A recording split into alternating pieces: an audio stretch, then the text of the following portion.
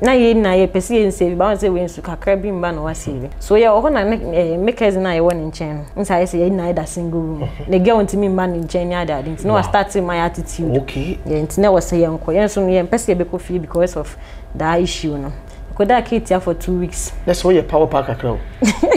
ebe mo be hwe me maami and the necessary be mo abehwe obehwe me maami na o maami ne papa we ba kwaku na maami ahwe me a won hwe no ba kwaku na won package ni si o shia be ma na adwuma koyi a o maami hwe yese enti maami ye o kwa so tumi hwe o maami tu o maami ne hwe yese pese me hwe bro ma ho den ka kire urade se o ma obehwe wo o maami kura de yini film nyesa sa budget ni mu be ten tie me unya be ma obehwe wo a ti asema me no kan ehwe no utimi de hwe o maami yese bia se chichis kakra ase wodu hu betutu ye we kokowura ka de urade aye na no se sa hwe e se obi nkura aye na okoton koko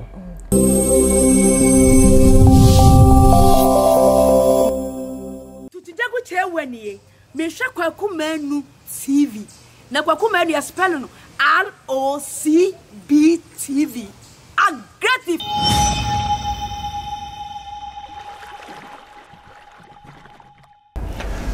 many other form of so trade yampon onyankopon adaroma hoye wo ba bibia wo everywhere you are was me say o trade yampon onyankopon enhira wo no onye okese ene so ye da for this is aggressive interview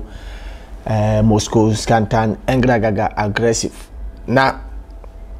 me fama boafo ntudwa so what you say fina de achi ade achi si abo se body nice slow kakra ba moment ade achi ade kono e bana nefe wa hiti ayo oboba village poku ase amam from fanoma na wo screen so the same time no opese wo google na oba oboba village abetimi aba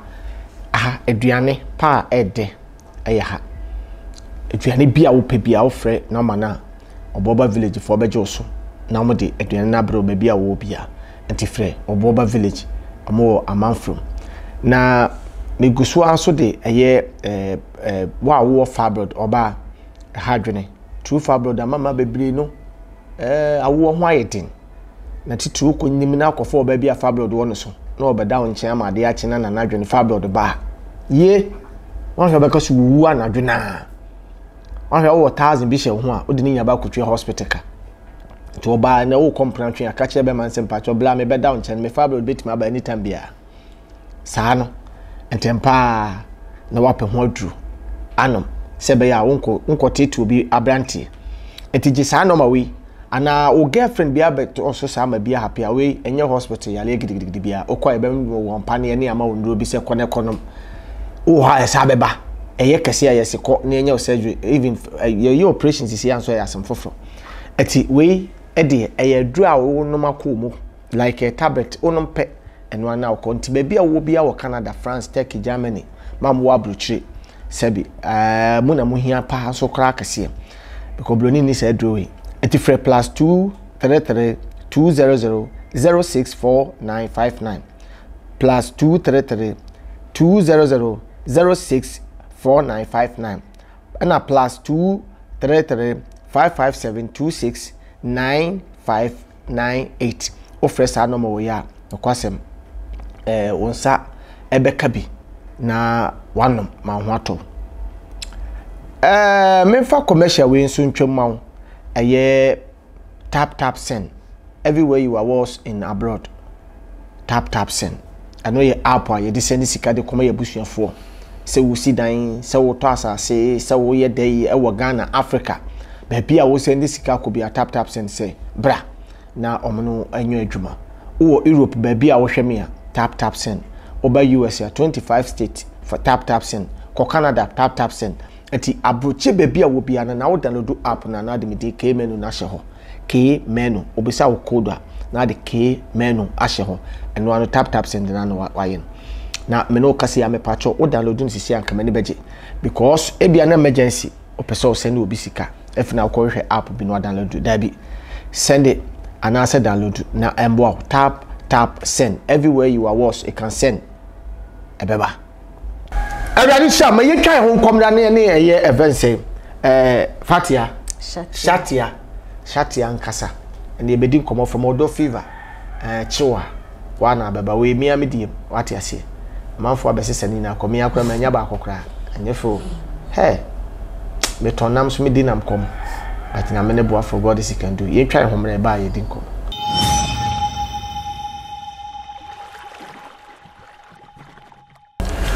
Many other for me just so trade and ponya kopon tom ho ye e wo ba bibia wo bia ene soso ye bedi nkomo atwetwe nkomo wo hwe sister ya o se fatia na se shatia ye obi a kwasem e yo do fever obedwe no ho bi pa na wo nta bo brazil no ai go ene de aso abo so waka nti yes obo ne woju no fudi on so baby agine no fudi sa udi pa de say apia dan kwa Eugene apia na so papa din na apia no wo ye die ni me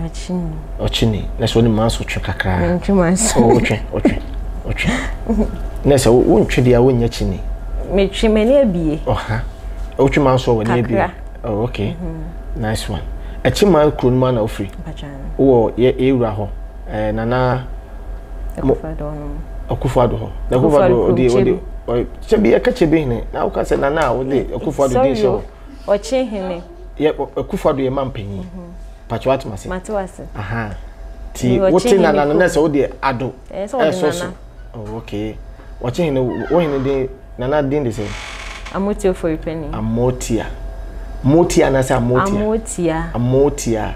ofoli penny ho na wo se wo bo echi ni but oni kro na nkasa ho na wo okay nice one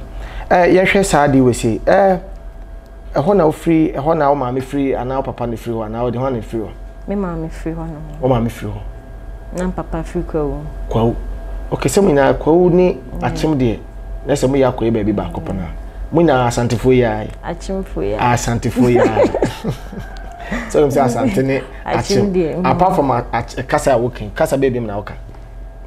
eno ane brofo na metio kasa ya working brofo de obi krom kasa asante twi enti eno asantifo ya mu ni kasa bi yenu ya no mo me awe na manso nti mo se mo ntana adenya gopo me shi achimfa no mani age se ya ho eni kapa apa oni achim ni bada ho na se onim na se ne panty ra o dem a obeto dozen because wa mana ira o dem no ayo obeto TV akọ ma so nketen achim wa no atena na se wa betena ba bi da ho ana matena okay usi sweat me akọ school kakra maybe SHS untima to aso adenti meto aso oguso a wo ba abrewa be da be na meto aso me ba abrewa ku se minwanu mo wo ho nti no ye discane ma me kwa wonso mo maka no ndu ba bia me duye no oh okay tu pese obo life kakra me mbo life me ye adwuma be kwaku me o boutique okay ewo he achim ho no ma achim chebi ewo container ma na store mo container mo obekono ka boutique obekona plate ni ye 4 pe small plate I had me I had to me kase best me do miss kwampo ye 12 do me am sure matare ka ye 12 we sure nteso eso owo chebi ho owo din SHATTIA's clothing nkofo ba ho pa me patcho chebi fo mo na mbeka mo me comment na se obo wo se wo me bie boutique obo ko na ti se me nsem go mu ni obo ko atade ba mi ensan na san mu aso wo ye boutique na boutique papa bi wo ba bi na ho na condition bo go da bi adanya nya boutique unya akobi se obi shopping mall na se shopping mall say o se awo AC mienu wo nti obi shopping mall okay nice one why are there nice obo be na ma o se scan dibie kwaku me boy bi ama miska no se na me ton indomie nti no ana me di savings kakanka frana bo me nkomo kakra wo life mo kakra wo start ni say okay if you sika wo ho se na mutie bo me nkomo well hey kwaku oh bo me nkomo if you sika wo so enye obi a na edi okay ada emotie sika nsa achim ada o say achim na chimbo ahwan achim obi omumbuwa nipa if you sika wo pa but obi amwa say mentiasi okay me can say me friki bi se na onim no me maame na ahwe me school me ko school Kumasi school na ma me free kibi me ko Konfanochi so me re school I think 5 years ni and I'm starting the business me maame nwan they have omo ahemfo kra wo okay yeah but omtwa saseton yeah but who because obia enene de okay aye ma me ma obia ne ma nti wo maame amfo so anya sika de na se no ano sanity na se wa na wo ye na o maame no to sa ye de ya wo no anya sika me maame wo ye adwuma oton ye pastries ton okay ye no ano wa ye fiti me nkra brema banansen no wonya accident ka kanti no ntimi car accident yeah accident wo krumi ade ano odi ho metio ti miani minyanu a me na metoso me san ye 5 e ma say e ma 3 penyi yoba no do toso yoba bema na wo ba yoba ti ma na ye miensa ti oba di wo wachi ana bema oba di wachi na so me nyina si obi aso na adwebo ase ma wo to waso adwebo kwaku me so adwebo obi otimi ko di baby 2 days 3 days dey waso adwebo me so me ko di here for 2 days 3 days komo international mekano na we say me ye na me nua no sister no so an sheda anya strong santi we say me hustle na me timi show mo di mechi no cause na nse ya na me twi ba no school no so school the last one do so school okay or CHS we say me ana o okay what you fofo bi abadwa so e fe ne Dante virgin Dante extra virgin oil Dante extra virgin oil we say oil we virgin dey na say obi amfa no nka ne da nti abadwa so foforo kora na wo hwa ayem yunu ene wo screen so Dante no ye wo ne keto abetimi di abom paye me pa cho kodwa so na ekopa bi ebeboa wo a sebi wapomdin wo fom because wa hoden yi fa bi chiwo nam fa bi ye stew papa bi fa bi anwamo a fa bi gum gale kura fa bi da bi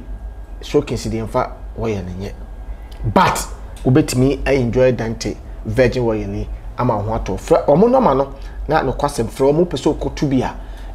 aba dwaso foforo package na efe ni emu ode what you say first it for no more nwa bia na ye de aduane we nkate nwa so ho kama smoothly humbly pleasant no scared no headache anti frame 0277080481 and 0246068746 offer anomo we a and the good screen so me pacho obenya bi na watu ama ho ayedai ato enti no ye kasa obi ahoza o de no wabankra na se chebi ho a se de we indomie metio maton pan ho junction yeah maton kuku yeah wana we ya no obi na eso obi na ye na wakosoa wow a wo de ko ne say take bo me nkomo na me mabre me ka me story a obi atia ma tie me dia mo so me tie mu die bi I say ayen times ne ka bibi di ma nyame di pejaye me electric weather uti asma me no kan the same electric weather no na me nante from be 2 hours asena mako magazine the same 2 hours no na obi ka akwa me di me ka bo ho ono ye o ma mo kofa cement iron rod no na me di me ka bo ho bi and onya de abte say dem tie luprem dem make what mase na di de bia ya ko adwuma ba no me si wa ba akbo ne ma di die wie no ko benya na kwa keka bo mama me abdi but na me ni pa me ye daachi ti mani da ade nka me bedi me showkins uti asma making ti abre edan na edam no na ye dan a sabio hall a ye nto ties na ye talazo but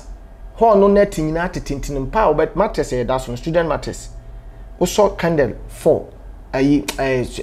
the mosquito coil no wo so be 3 o se 4 esi odwan se be abo bi ameka de make what mase na no ko ade be chine bo ma otimi se mo on fire service tim be dumu ade no ni ahwem ba ye didi mu an ene no ye ni akasa se bi ye si ye ho na ye fie edi bi ama rent saa ayeyi we na meka hye nyame ne mo nyama oguso a wo bless me de make what mase sikani bia wo story ti bo me nkomo ye se bia ase chichis kakra ase wo do ho betutu ye wo ye kokowura ka de awurade aye na no se sa hwe e se obi nkuran na okoton koko mi we JHS 2014 na mi bra mi di nechin mi ni ko we bo so okay ti na wo se ba ku di kan ko na ba ku equalator but no mi nim de na wo fam do ti na fie be kan ho bia na na o decide say o mo de onu be di kan ko okay send rain feed your washing nyina wo ti onu ni di kan ko the following year mentima nko me like okoye wie ye kran sana me beko na enumpo na issue kakra ba ofie ntino na me ne ma me ne me sister nya grudge kakra awade ho se obeko won koya na se there be a personal issue okay satam no atwempna wonjai jayo fatia onyem de nyinse ba fi age sem numi olu ba ku satam so odofoforo wakuma dibo ye ti patwenye sa na dey se wonka de meka story ma personal issues bi tino Mrs. Tapenino e decided say we dem be kom papa ho e wa akra ye kwese papa nso wa ne ba ne me kai same age ntino na ne yere ne me nchasa because na me ne ba na boso me so no me obi a me hash kakra Mrs. Tadu Ekuba me hash so me ntime ne o mantna and he decided say be ba kumase nya be ho so Mrs. Tanso na me ka no nye strong tina we say me ana me samboa ntino me ni na ne kope koku ne djuma no ba eja no gina ho a na obre tina we say me de na ye wo me ba bi nche de o sister so be boutique man on peja went to fire service djuma de bi o twinsuo no kope eja ne bo fa so ade se be peja on mom ko hospital Until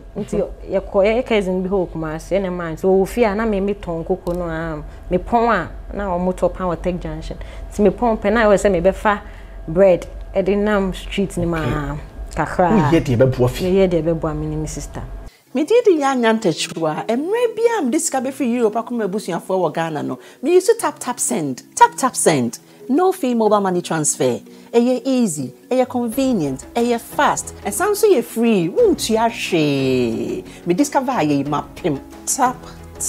send. Intienne. Also download the tap send app no ever mobile phone so free. Na first ka komo abusuafo wo Ghana fa na nyina. Tap send. Papa no. Na ye pesi ye save ba say we nsu kakra bi mba no wa save. So yeah, oho na makers na ye won nchen. Nsa say ye na ida single room. The girl want me man nchen ya da. No I started my attitude. Okay. Yeah, ntina was say yenko. Yen so ye pesi ye be ko feel because of that issue no. So ye kwada Katia. Kwada Katia for 2 weeks. That's why your power pack akra. You kwende wanye. On the wanye. Ti uda ho na ye de adwuma. Koko na. Okay, okọ mekoba. No abeda Katia. Side be no. Obi avalande no. Container. We say one month now want me share the new na material. Ti container inside na now. Yeah, time a woman ne pon. Na mo de ade abeso. Obi antake so no bedada. Obi anye pizza. Udwale o hen. Ni enware yokwaku. 2 weeks no. Ku da obedi kwa hu afi na kwa hwesa poechi. Yeah, de o tamba bon papa. 2 weeks. Yeah. Wow. Tu so na no pa no ahuru anim. Na ahuru me. Wa penso bia ahuru anum. Na mi sister there so on there me manage na ho no ma na eni makoton aba na. Menina eti ho ye mu fie ho ye mo dem. Eti mu na mo no ye nam ye tika mu na se bisa na ye twem a obi so TV wa bonten na ma ye aggressive na mu tina ho hwe. Asa mo kofo ka. Anso na mo da kwa. E wa ne da. Ti mo ko hwe TV ni be serious. E wa ne da. E di biti time. E di biti time. Na tonton mo yemo. Pa. Ba ya ren so anche ye nda. Da mo de aye ba yemo. Menim sebi. Power pa ni bia ne ba ka fa ne na so. Omo kwa na ta na pai. Akwane na na anye hwe. Na me said the boss ankofo no ba no ehu obanyem anya ne boss me ben nkono won ko hospital da ba obekọ obewafa no ayede asa abafie asomdwem na so de ono no day one okọ hospital no ko tanye ya na ekoye operation obi okọ ni ti anye ekura station wa obewo na be da yale mitiew. So yeah, one day be challenge ben na wo mtama other street and challenge net say na me feel okay because na me akasa na me obi a me pejuma na me pejuma pa me ma me even me wo JHS ne kra no me free school na be boa me ma me wo fie na me de me hu bibia ye yibiade ha ne say na wo da wo kwaku na mfa ho wo yo ba wo me ya we pa ntina wo tin so bia no wo horo ba mu ana sese say ni de wo be unya kona ba bia nya ba bia na ya ho ye e de piota. But body na de waja na sa. Ye de ade bu nso fefa ho ne. Na de oyale. We ku ko jare we hin. Cash. Metie. So me de na me ho ne say okay, but my sister on the bia na osu. Oh yeah soft. The bia na ne say bia wa ha me. Okay. E wo medication side because na me na for we time kwa gusu ko. Ba na me ndwen ho. E na me so na me pese me science student. Oh okay. Na admit na fi a che na ha no. nti no so mpɛ sɛ obɛfrɛ fie bibia because of we ti one day no you see some small phone bi na sorry abonti don hia e we ekoma wewu a friend say owe he na me nana ye hema okay me nana beso ne dae see ye nda yi wow nti yembra papa ne ne famous na me sister mpɛ sɛ obɛkɔ na me so de onko na obisa no nka se me wo school okay you know so okay nti okay jetia okay tia oh school jetia okay say school na wo no okay se me dey ko camp actually papa me so me pay lawyer for my sister na my sister bye nti o ma ne say na me ntine nka nti na me ni phone nti na we say me pay phone friend no na me friend no ka che me say membra me ba ma me nko fi na membra papa na papa no say we hu bibi nti membra na me say okay ti ye ko en papa no so we mbisa about me school no say me ko na say me nko pay o tu car o ko register me we or you methodist say me start school so wo sister ko ka bibi a kire me sister say wan ka hwe but wo na na kan ni nyina say baby amoda ne ye me sister say so na na mo ma ko kire ma kire me na na yo okay so da bre me ade yakọ na omoje me say metima ba school ba na still na ejuma na ye me de onu ma bie na mpese me ba chebi na me be ye ejuma na school na free me mu oh okay na mpese me betina me mama nche na be ye ejuma so papa ne frɛ me mama na issue e ho bia ye solve na me bae na me be ye ejuma ti e ho no ma say because of we ni mama de ye she na trust me na me go school to one de ho no ni say me go school ti e ne o de me ko anochi ko kuma ko form 1 man ko form 2 ofiti ya ni form 3 am ko chiwasi because so ni say my dad and mama say me go school mo ye live in live out no say bi untimi nkobro ni ko ofiti plan ko pa so ko hwebro ni akokora na abrewa da bi ye nje because unim nim de bia enti eyese wokọ na ye kotete wo nimdie mu atese enti wokọ a no kwase mo behwe no ma acheche wo no kwa 2 weeks wo bewie omo no ma bebiri a mo ye ewo aye eho me patcho from number yi na omo no nkasa won se wo hwe ayi no so a omo wo information wo so omo Instagram Facebook ewo ho enti no hwe ayi fly na da so na komo Instagram ho na ekohwe nwuma omo di ewo ho no kwase mo kope no ma bebiri no mo ye ebetima abo wasetem wa brochire ho enti from no ma ne wo 9 omo so wo New York Bronx live out uko school 2 weeks no we for 917 970 0692 917 970 0692 917 970 0692 no man na say go screen so me patcho komo Instagram ho na kohwe no mo mutimi eye ewo ho me kwa ebeboa ye ebeboa papa ama wo ankasa so wasebi live out owie no mo wadwuma ye dey aye me patcho Ghana fo na mo frefre no omo ma visa eye abrochi fo mo te abrochire ana ye live in school no asa ma adwuma wo ha no bi she kasapen no afre no ma ya me boboy sister mesro ade amonje visa mam na me me adwuma no me patcho omonye immigration fo omonye visa aye America fo mo te ho America fo mo te ho ana ye live out se nyame wadom na nya visa no wa onya visa na kodu wo de obetima ko school ya making enti mesra mo ma mo frefre ha o mo patcho pese ko abrochi ni ade no aha wo de be from there ka frefre obusu apanyi yo kokko bi aye nton ne yemfa won kwa abrochi ko abetima ko living and live out me da se watema se ati edu atwem 1 2 ko utwai ko ehu utwai ehu ya de me kwa me metwa oh there be we say me kan say me call no form 3 form 2 third term I dey call form 3 tinam na I was say me catch up with things na me go me so be na me san ya artist kan imagine I science nya was san ko ya artist then I be sure okay tinam me bo modern kaka tinam de na wasini de na me juro bi keke ahye ma me nyam na rap na me gusuye ene say ba ya enye gidigidi bata normal so ontimi nye gidigidi sa obi fafo ayini mhwia de ma wo mfa ba jese ayini mhwia se ba se mhwia bebre oh bebre na otwa de se nyame ama rafo ntina make true of us enye hwe true of us okay force ampana force ko se wutirimu ye fine so aja be ye bia na nyame ahwia so ntu ba chim no efe apart from school no asem mi wie anoche no mi service kaka nti me ba na spell me ho ye 200 cedis okay na me dey be set up business indomie business no dressing pass na ho me ya ndina go for this ntimi enye se aduma no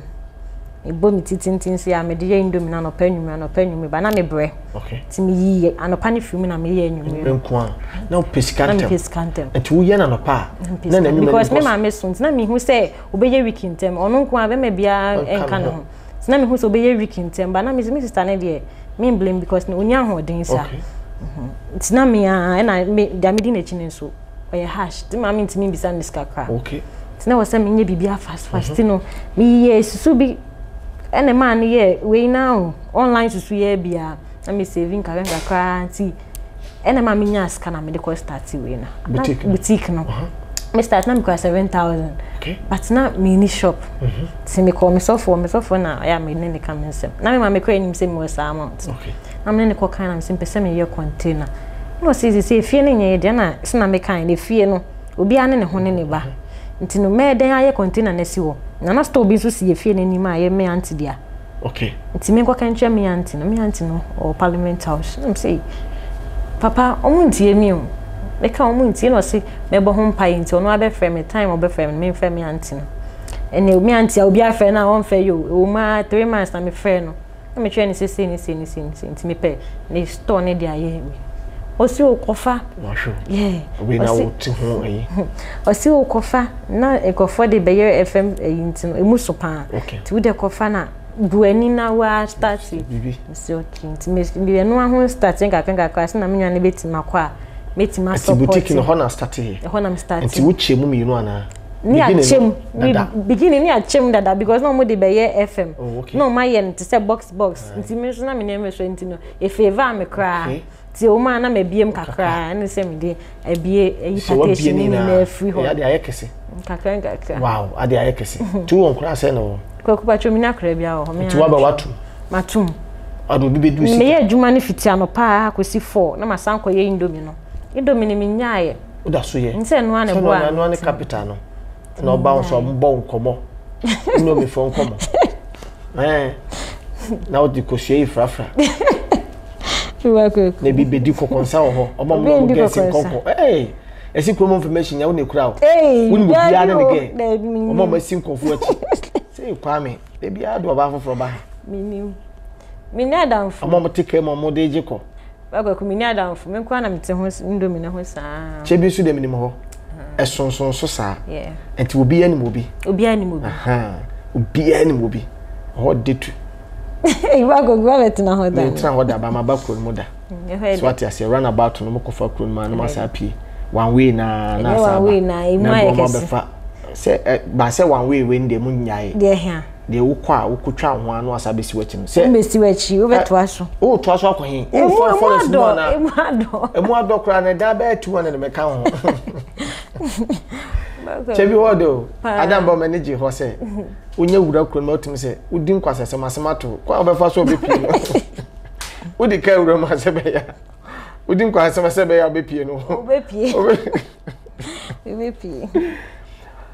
wow nese wabre yi because ye kasa obi abra wabre nyankopon na aba ho ban ya bedu pepe so do sanity gold krafa gemansa na baba ye gold na ohwe blast ye to nansen a communipa kro muana on we ke de kwose boba mu ebo a gold wom na ato ntifwe gold na tete ye de ne fam ye to ni boom eno kwa ne yem di ka hye no ase ye de na ba fa machine ye de micro akotum SHATTIA say ye wie ko yesa de ne koto gem ase na obi akoto bi udi ne to gem wie ko atoto wie no ye fra bi se omo sa eno aso eyi fini na free so ya toto wie no mo sa no aso yi fini na free so anse na ye tima benya rare gold no ade ayeka wa ade ayi we before obi ane boarding bia no osofa ansa na onya boarding krata obi wa no oyale ewo America nim New York nanso woni kamafo woni buafo bia obetimi aboa na mana asabi ne ho ato no woni nkrata abeda akọ hospital broni se wo yale abla koje doctor report before ansa na beto aduro kwa enti se ye krom ya Ghana anytime bia wutimi to bibi ko asme topala dabi na emom wonfe ya wontimi nkanche broni se wonfe ya bia oblofo semnye efina manfe dabi manfe emwa me pacho ko clinic no ewo New York ho ewo Bronx ho me pacho any check up bia person obeye living for bibia wo yale bia fakọ na de ba ko emanage wo mema ho no se mema adwumade nti ide bia utimi gina na so ye adwuma fe no a ho den ne kofom o mema sema e wo mpam na e kofom o se bra o be check wa hu se eye we na efiru ni peduam tin na o mema sem kofom be ma de se be du de bi na mema sem tofom kura kodwoto a age so ko bi etwa ba because ade wo wi ase e boa mama eye aduane ye bedie ne ye fom eno ma nuenu ne yedi ba kulu so a ho akere timi patro fre doctor yi na ekọ yade bia o yale bia fakọ obema ho akwankere na sebi wa binimu yi awa yale hwem enti fre 929 eno na go screen so no 450 4440 enti 929 450 4440 number we ofra doctor no be kasa yade bia o yale bia wo New York bia ko na omohwe na ohunto mesele ko na yade onya adaje ama yade onya adaje wu yade bo man ka betmesia no kwantem mesele ko ho ebebo be ma ohwe na so mema sem ne nkoya kwantem na anyokora so what say stay na power wo ma yetimika wo ma na jeso e bia wukura e bia o ka jeso enye so je say ko pe electrical da phone ma be so gina wo e pe na de mi ni so gina wo mema no ne de bia tale ho na ho aba na be je sa atopon we disi anyame ye wadoma wonya wo boutique ya no kwase mo ye indomie ni ade wo hu obi a anabayo a ono so no ho kire na se na osibi ho fa se wo hu sa abaye bi ho kire no so fa ya me feel because my family pain it's a pen obi a person take advantage yes nti ana me can mostly say ejuma bibia is a cramp na first start bibi because we ejuma pena utimu ye fana kwa window me 55 they bet menya 7,000 8,000 so de kofa nyama okay udibi obusia phone so dibi then na obese video kofa but when say utimu ye fine peno bibi kakra bi peno ye nyame ahira so na ekese nti na me feel say obi anya ejuma ho kire wa mema ne ha adwe no me ho nkire me da that time ni de na that time na make no oh yeah and yes any day obi tu akoma that time no iwa gaku obiti ope ba kope ene menkai obekai obiti obi ahochi enti da ko utimi konya ba bi di utitu anu anu awie ba ko menkai o se ya bobo ni na che so kan no ma bi batu di bi atu ba bi be ne de o se ya pa ya yeah sa boys no da so tu bi nka boys be no o de se no ni no mentino ne ma be o ka sa ta ma boy wote wa kuma pa no wotenenka metenenka o fa ozi o ka de me hunu o hunu me hunu o no ka say no be ka me ma chance ken ka sa mo ade do di ya o ha pa de be ko kuma yi meni ana me yi meni sa what say me wo me kura se ni me hwa de me hwa ntoli me yi so be ni prekope me yi meni ana me yi ba do di ya o ne ha pa because wa ho kirem afo anye hwe iba ko ku bi sense mo on say ana ya ya ya o enti na obi hu no be dey o try say o be kasa me hu na ko ama na topa me no abu o de bi iba ko ku si abro no so me mbro ne so but ba se hu no wa otimu se abro no so o say there's one nam wonya hwe one nam nti wo hu se si awo se manage pa manage se wo bre wo manage se wo bre adenti Anfa kwa papa so. Kra. Duani. Dear pa no ye wa hwe how pa. Ba kwa ku min kai. Dear pa no ye ya hwe how pa. Ba kwa ku min shedan kai. O dear na hwe wo ye oba ku bi a hwe how pa. Oh. Assembling. Oh, o hwe ade no ye wa how pa. Nemo de no ye bebre onu kwa on kan love you kan chire without phone. So be kan love you actually be like o hia ade bi na wa ya ama no. Eno pe tama ho kire o there's a fry pint to fire Medivicle 20 from Jaw Industries Vicle be shi abayo afefefe ma me fefefe na so na ne mense system du a ne life nye fefefe o ye danger ehwe no papa obi kura de etime basa week ni nya wontimi nkwa adwuma asa awo aka no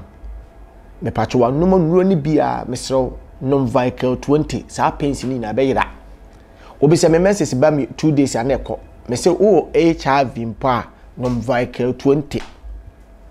o HIV mpa non Vicle 20 na hwese na ho de no o ko check up bi mbo ho resource eti mesre o se non Vicle na fa 20 ni so na member bebre ayemre e wo mpem ade e mampe ene adwojo ene wo hia about 15 17 years 18 15 for the minimum from 18 19 years ekwa unim so wo swa amokro mo den no mo sin 45 years for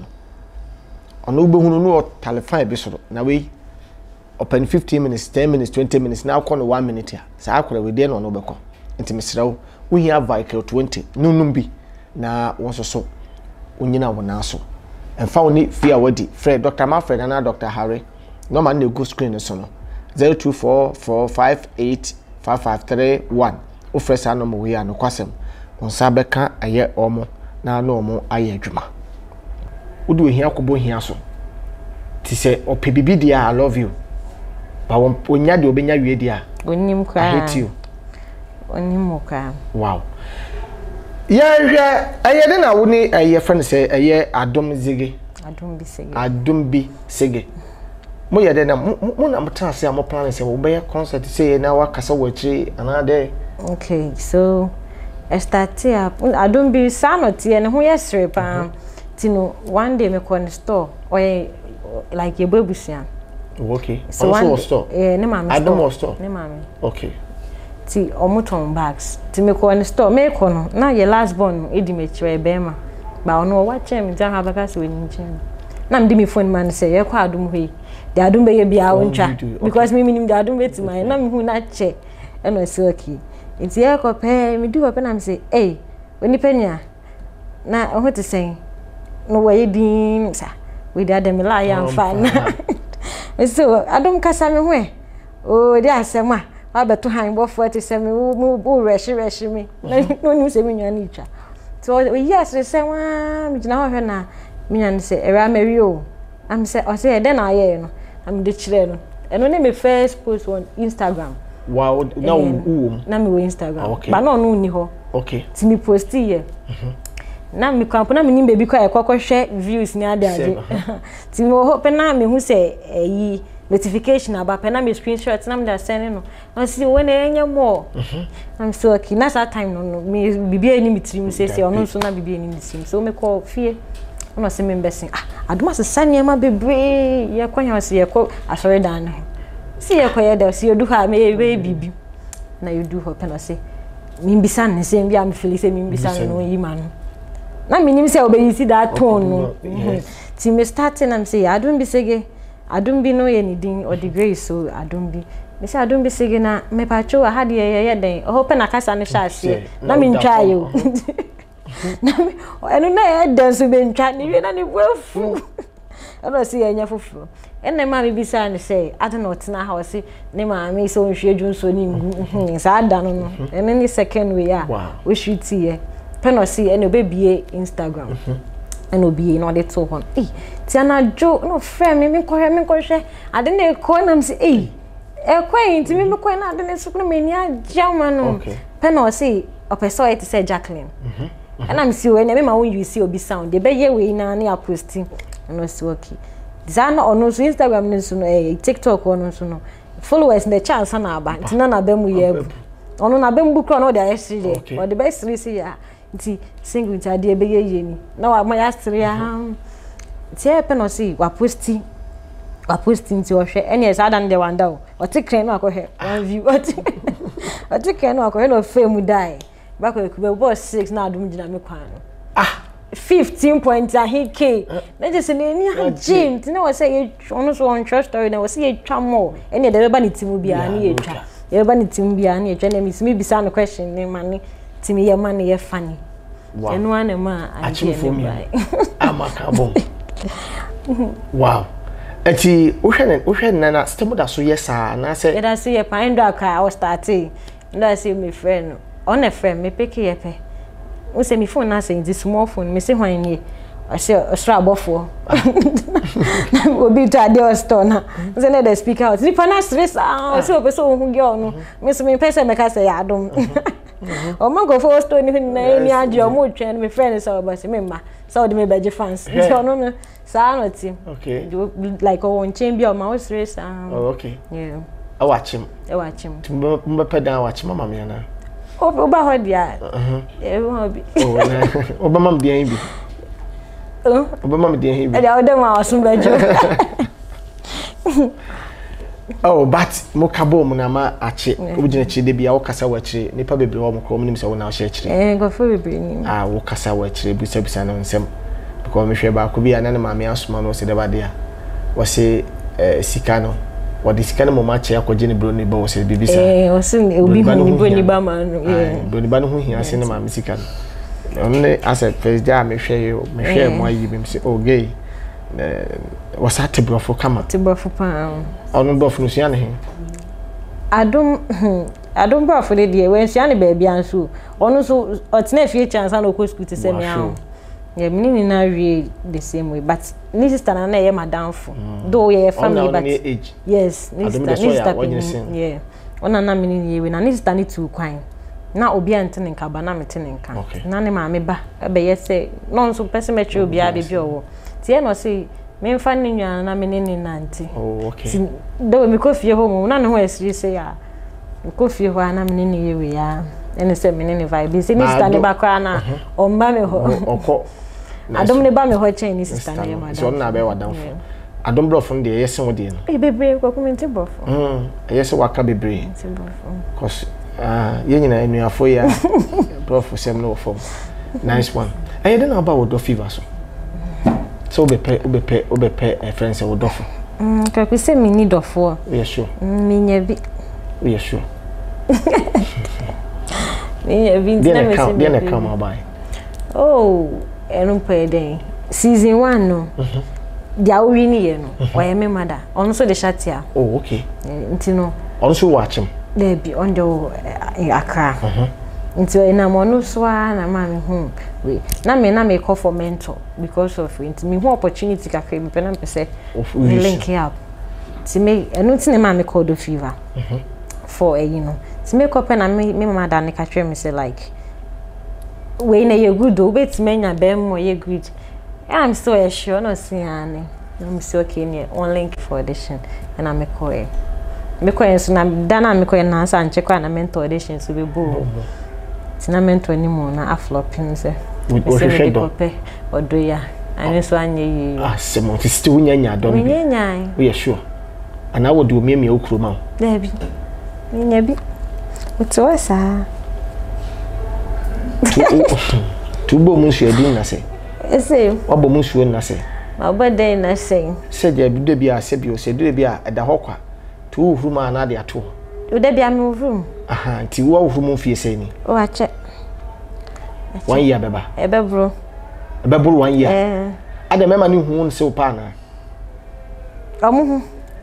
se no chese upe boy ntina obi a na obeji no o so hwehwe mema obo ne homodin ene be ma wo skakra na be ma force ya na mepe obi a hu se uye bibi okay ntinye se upe kun na upe boy ati ya o hia obi akeka ha me hia wo me do ko be o ma me kwa be ye wo na butre na pe be ma odi ni kofia ma me ni beji because me pese me impress me ma me wabre pan nti ana me pese me ya dia na kuma beto ne ye okay tinye se bia na me fa tu gusu hwehwem me gusu hwehwem me share dan hwehwe but papa ne ba me ame ho obe receive obi pronato ho tu de ba na de nato listings no awe na hwe adwene me we ni mpo ade de gina wanim na ya obe hu nya afi na akwadwene ho oh okay be boa wa na tu hia bi fa wo hu se wogina wanim ma hu se we de be bo nkoso nkwa wow bia ba bia anye enwunye obi kunu ni ona se o kaso obi kunu atwi bi da tie ne bi da o akwa kumisa o ti obi kunu twi bi da obi kunu bi antwi da be ma bi anhia wo twi ma wo che wo hu se wawale bakwa kum emi na nkasa no me man hye nye made ase me ye iga se me pe okay enhye da nye me ya onye bia wadi wanya bia to baby enye sample enye ade a because see enimi hu ne te se bakwa kum se me hu ne te se obi be me bia ni ho be ka se obi ware me at this age so I say into no me pen say won me by the dad basa say 3 years 4 years na ye twen aware why you ready out there bra na se be man so one stage no so obetima akofa boka o ese na me se me hwehwe no bakwa ko be me be ye we ya ube hu yes we ya we ya nsan okay o kan say obi no be da na say ebi abema bi beba be hwe ne said the body tie said na ho keka tie eye ema wo said the open na efe ukọ wale ne wie one test one kan hwe na efe obekọ na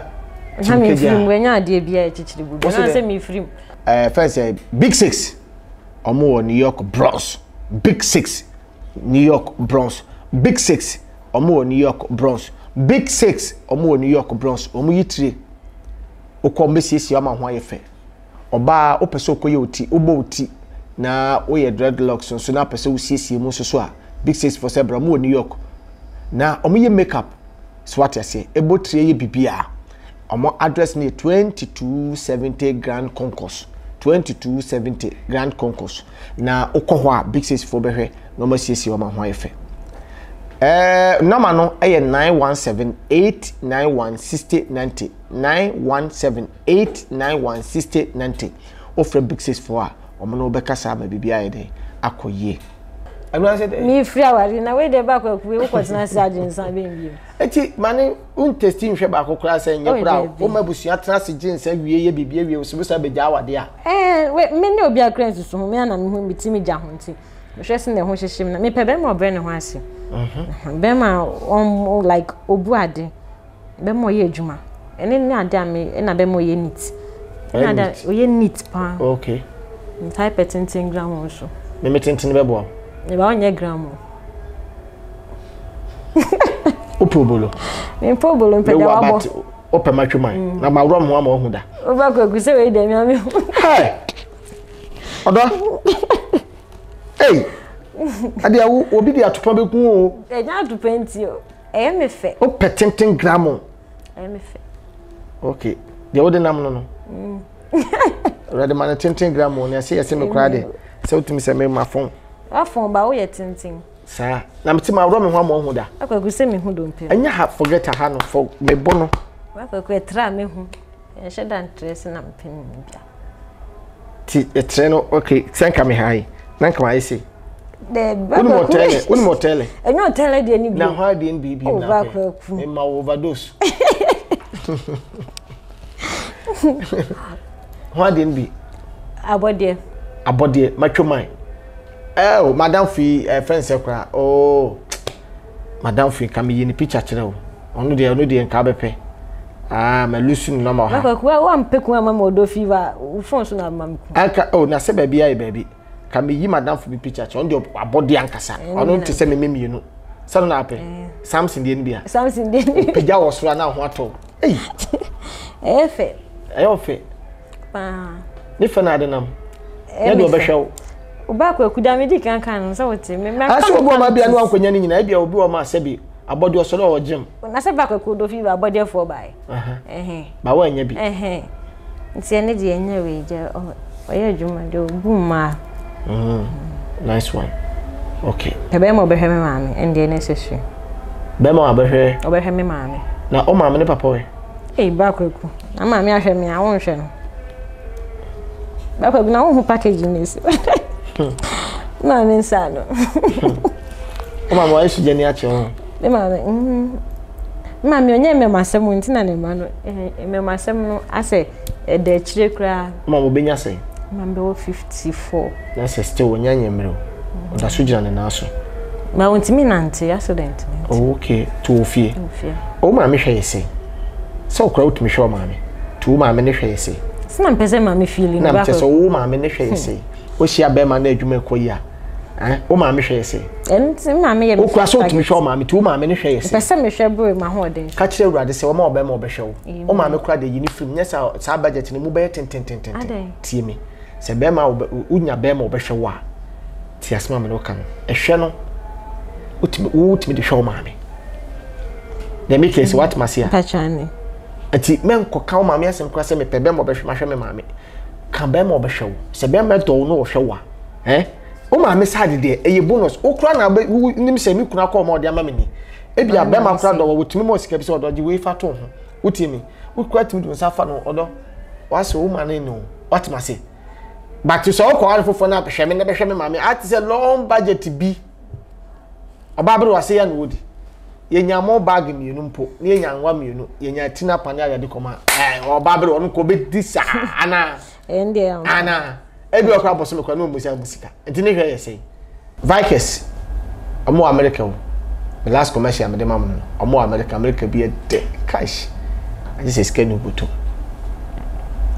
646 470 2301 and the good screen so aduane ho adwuma no moye wo abrochi febati se wanya okroma aduane ndia asasa blayo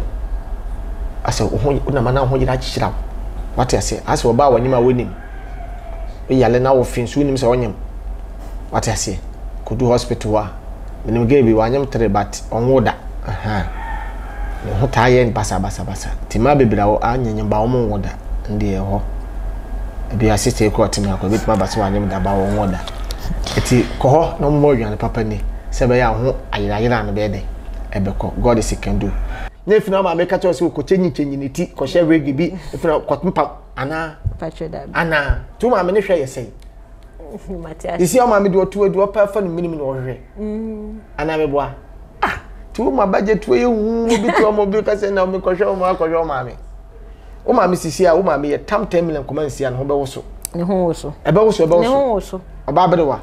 ya tomo kakra gusu ya kotama no we busumi numu sika na da koma fa didi busumi num adan na ma wo triplane onjina utu onya adwuma bia ne mo kakra dia fa munum a wo be ka budget se de be ja wo hwe no ya mene boafo wa kra wadwuma ya betuma hwe wa ma me wo hia be ma ne obi adwuma ma na sense na make us mema sem no pode nche de ni mitrim gidigidi sa okay enim gidigidi but ni nyina say ni emu gidigidi ba de bo na ho kire ba what you say na de bada obaya o miemi onu fudi a kire mi ba ko miemi ahwe yeah they no for be mema ya mene boafo de na abeka kire tiefo ahwefo wona wo hwe wo afutu bani nkuna hyasem be na obeka kire wona wo tie osisi ai so how bia onemu bia na nka ho but de bia na meka adwuma kwakwa adwuma na necessary kan oba o ye adwuma de because back of me be yare bia na menya adwuma with na afie na me hu se imano mo nya adwuma na mo bre back kwakwa no eden esa no bia na o ye de opekire ho okay we say boy on treat me ye enso ni jaya with 30 cedis no 50 cedis I'll be my daily no unya tena we so tena ho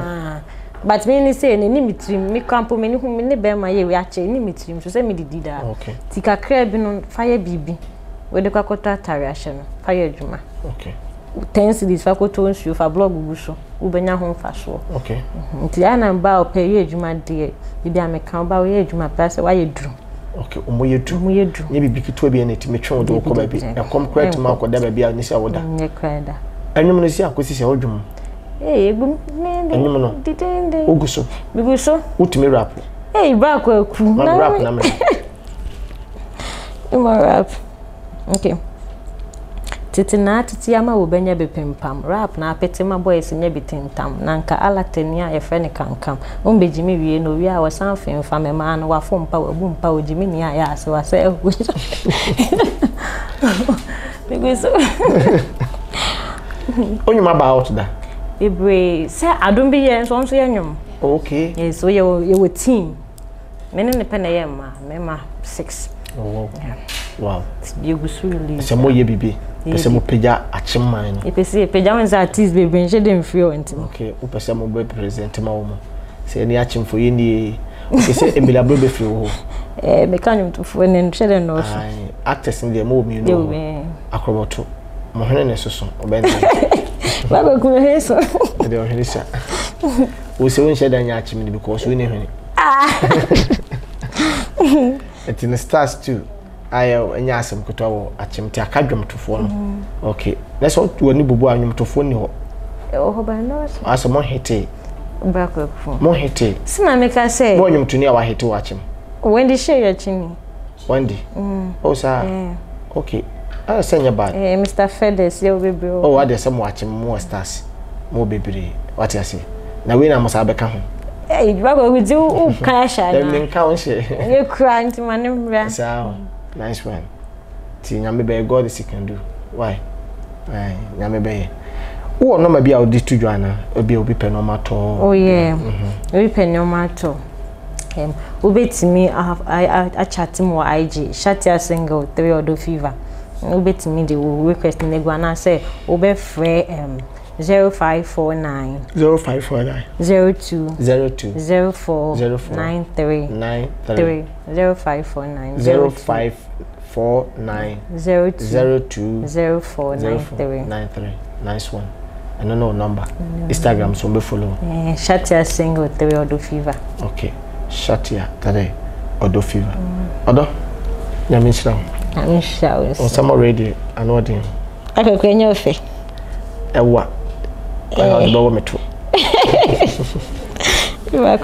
Sebo kode. Bachane. Nyame nka. Asa wani je kawa ho pa. Sami ya shatawali ba. Oh. Eno ni na minya Shattia ni free no. Okay. Oye den na wonyai. Sami yada no. Yada wali. Unse oba nso de wontimi fa shatta. Ti female for shatta ne Shattia. Okay. Medina nkasa ne single. Okay. Sema ye single achenti ndatumi. Yo, nyanum ni adofo, baby am ginen, eye Alice and Coco Logistic. Aha abrochire ni ma papa. Eye akono na ede, na sanso ma apomuden. Eye anwa, emo, etese toilet papers, diapers, tin tomatoes, bibia opa bia ye di frabrochire na aba, eye authentic, enye fake, bibia fake ni ma bia enim wa ha sei. Enti so opa no dodo atu a, aha me ginen Alice and Coco Logistic. O freye na, ye obanya no dodo na atu. So opa no mako so ye retail nso a, and also ye betumi ato amount. No directions no, eye Sotium of Anchor Road, eye wo agenda. Nti wonam Sotium of Anchor Road no so a agenda aye number no ye 0541 917627. Number to so mienu no eye 02065041996. Baba be pack we ni mo pepepe ni eyi ni ma ni nyina ma fofofo enti bra ni enserve kama ya damase. Okay. Tuana o force ayi sujeni force. Me force ni sujeni ba me feel sujedi you know. Say Odo Fever wa ma me boy. E de obenye bi ka wakoma to you. Amanfo be hwehwe wa chensi. Ti Odo nyame nshira. So ba me twetwe nkomo. That's. Love you. More. This is aggressive interview. Twedi amponyankopon yo kese se onya abre na hwe we Odo Fever for ene ye twetwe nkomo SHATTIA se. We me amede hye. Radin bless you so onya abre na hwe ha yo Oboba village pokwase amanfo mu pebe papa da pe de living aduane bia wo pese wuti bia no Oboba village. Obahama apartment no emu ye kama wo ha 2 bedrooms ekuta kitchen bibia kama de bia ni ha opeduan papa nso adi obenya enti frɛ wa opeduan edi won kan ha no ofrɛ Oboba village wo no ma yesu a no kwasem obenya won na no ma aye adwuma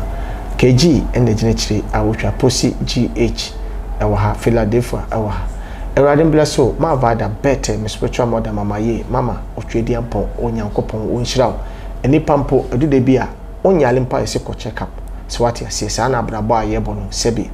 wodana se woso da ye dia sunsum bibi koso se woti wiase sika krampo ba wonsema wotumi fa police ni adamfo wadamfo ye lawyer me pacho na me kanfo se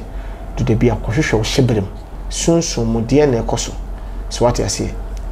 sunsum de na ekoso de obehu ne bia ntasuo kwantumi nante adefo hu omo wiase nyina no obia won spiritual background I push in man ko ba bia we de oko